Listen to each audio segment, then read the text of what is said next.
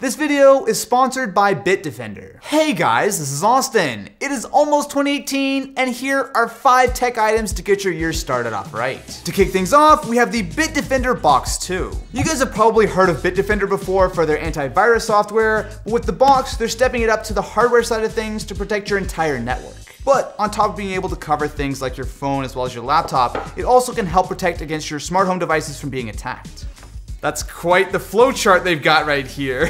Pull this guy out of the box, and it's actually surprisingly light. So there's really not a whole lot to this guy. You essentially get power in, you get Ethernet in, and then you get Ethernet back out. So after a quick setup, we have the box up and running. All you need is the Bitdefender Central app for iOS or Android, and from here we can control pretty much anything. So you can see notifications if it decides that there's any kind of vulnerabilities in your network. You can also make sure that all your devices are protected if they need attention or if they're unprotected. While the box will protect your device when you're at home on your own Wi-Fi, the included total security software will also protect your other devices like Mac, Windows, Android from threats when you're, say, on public Wi-Fi. Since this is hardware level security, you can do some pretty interesting stuff with it. So not only is it going to do its best to filter out any kind of suspicious activity, but on top of that, say you're on a website that isn't secured and you're trying to put in your credit card or your social security number. Well, Box is going to try to catch that and give you a warning saying, hey, are you sure about that? You're also getting some protection against brute force attacks as well as ransomware. And because it detects all of the devices on your network and gives you a full status report, say you connect an old laptop that hasn't been updated in a while, you're going to get a notification saying, hey, it's time to get an update on that guy. Windows XP is not cool anymore. So if you guys want to check out the Bitdefender Box 2 for yourself, like always, the link will be in the description. The next item is the Google Home. Now this isn't brand new, however, I've just gotten a whole set of Google Homes for my house and I love them. Well, there's a lot to like with Alexa, and I'm sure Siri on the HomePod is going to be great if you have like 400 bucks. Google Home has really hit a nice sweet spot between sounding good as well as having the super useful Google Assistant. The real sweet spot for me though is the Google Home Mini. So these guys launched at $50, which is a pretty decent price for what is still a nice speaker and gives you all the functionality. However, for the next little while, these guys are $30. And at that price, I've got like 3 of them in my house. Now this doesn't matter at all to anyone besides me probably, but even though the Google Home does sound better, I kind of prefer the Mini just because this to me looks like an air freshener. I don't know, I don't like the way this thing looks. Whereas this is cool. You can just slide this on like a desk or something and no one would ever really look twice. There's a lot you can do with Google Home, but the main things I do is listen to music, do like alarms, as well as listen to a little bit of like podcasts and some news. But for 30 bucks, you should definitely consider checking this guy out. Continuing on the Google train, we have the Chromecast Ultra. Now the Chromecast has been one of my favorite ways to stream video for a few years now, but the Ultra is the way to do it in 4K. If you guys caught our iPhone 10 Is It Worth It video, this is actually how we were able to test HDR on YouTube.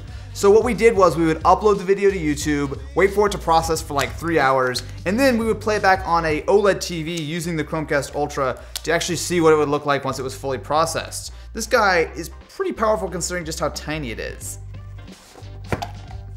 It's also really stuck in there. So it is a little bit bigger than a standard Chromecast, but really not by much. It's the same basic idea where you plug it in via HDMI to your TV, and there's a micro USB lead here for power. Once you set it up on Wi-Fi, it's pretty straightforward. So you get just a bunch of generic wallpapers at the beginning, but you can stream pretty much anything to it from the app or from Google Home. Hey Google, play the latest Austin Evans video on YouTube. Okay, playing latest Austin Evans videos from YouTube on Office TV. That is so cool. So what's really neat about this is that not only can you control that with voice as well as of course from your phone, but you can also have multiple Google Homes as well as multiple Chromecasts set up in your house. All of these gadgets are great, however you're probably going to want an actual phone to control everything, which is where the Moto E4 Plus comes in. This is a phone I actually did a video on a couple months ago, and I think it is low-key one of my favorite devices of the year. So what's nice is that for a phone that costs less than $200, you're getting a metal build, a good screen, good camera, fingerprint sensor. There's really not a lot to hate on. One area a lot of budget phones skimp on is the screen, and thankfully the Moto E4 Plus isn't too bad. So it is a 5.5-inch panel with a 1280 by 720 resolution. Now yes, that's going to be a little bit on the low side, but thankfully it's a good panel with solid color. Inside, the specs might not look impressive with a Snapdragon 427 processor, 2 gigs of RAM, and either 16 or 32 gigs of storage, but what really puts this over the top is the battery. This guy is rocking a massive 5,000 mAh battery.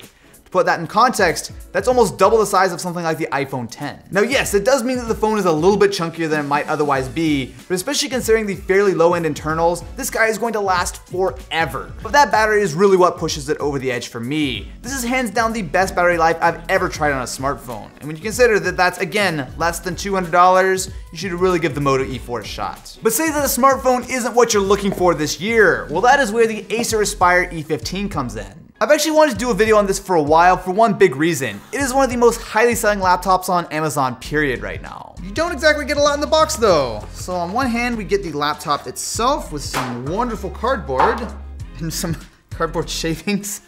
On paper, it looks pretty good. So you're getting a Core i3-7100U, 4 GB of RAM, as well as a 1 TB hard drive. There are some nice features that separate this from other budget laptops, starting with the display. So it is a 1080p panel, and while yes, it's maybe not the best looking 1080p screen in the world, but it is a lot better than other laptops in the $300 to $400 price range.